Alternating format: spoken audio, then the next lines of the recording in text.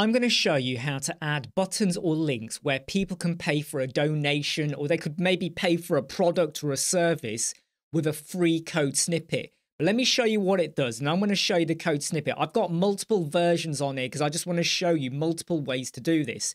Over here, we have a button or a link. If I click that, it's going to open this window and say, do you want to pay flickimp@gmail.com? But I can add in the value. So if I want to go and pay them that amount of money, I can hit continue and it will now pay them. And the description is donation for test. I know, rubbish name, but I just want to show you how this works. The second one is exactly the same, except there's a bit of a difference in the styling, because I want to show you that as well.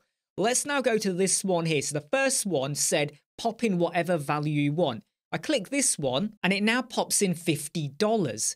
Because I've now said, when you click that link, I want you to pay me $50. So the first one was open. You pop in whatever value you want.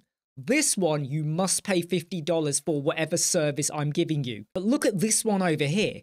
So whereas that one there was a specified amount, here you get to pick what you want. So if you want to go for 50, click it and then click make a donation or buy a service or purchase whatever you're selling.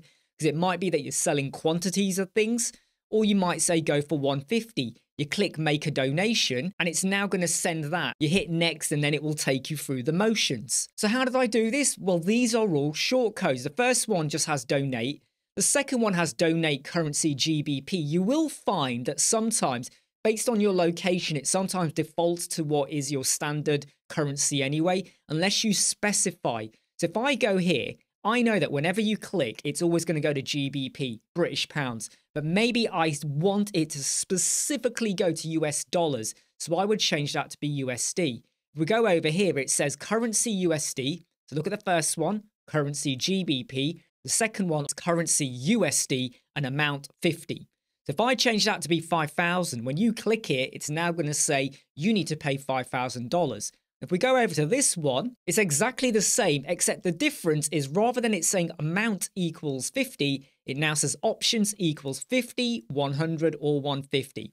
So if I was to go and change that to be 1,500 or any value I want, you can see it growing there. And here's the code snippet you need to use. The link for this will be in the video description. Let me now go through the changes you need to make. Obviously, make sure you're using the Code Snippets plugin, which is the most amazing code snippet plugin you can get for free. Go and give it a title after you've said add a new snippet.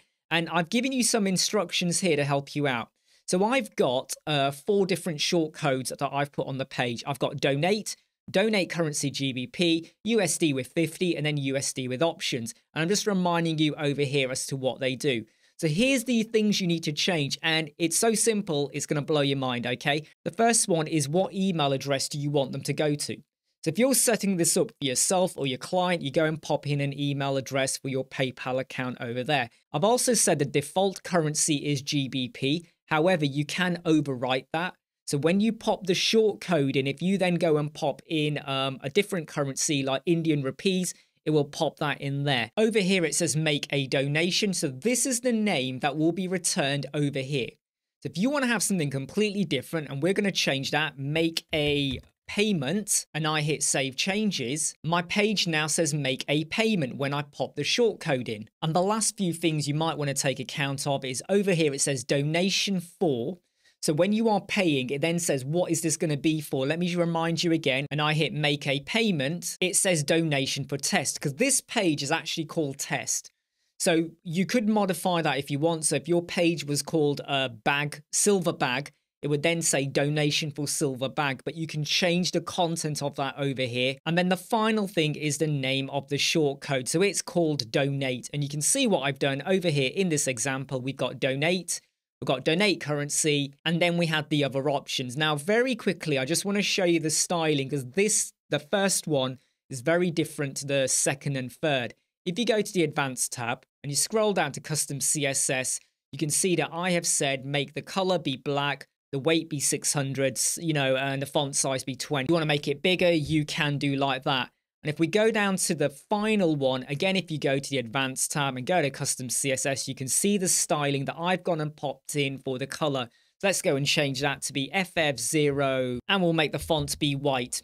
so that you can make some modifications to the styling of the buttons, and I'll make sure I pop these in the video description as well. Isn't that a really cool way of adding in payment options or donation options to your WordPress page?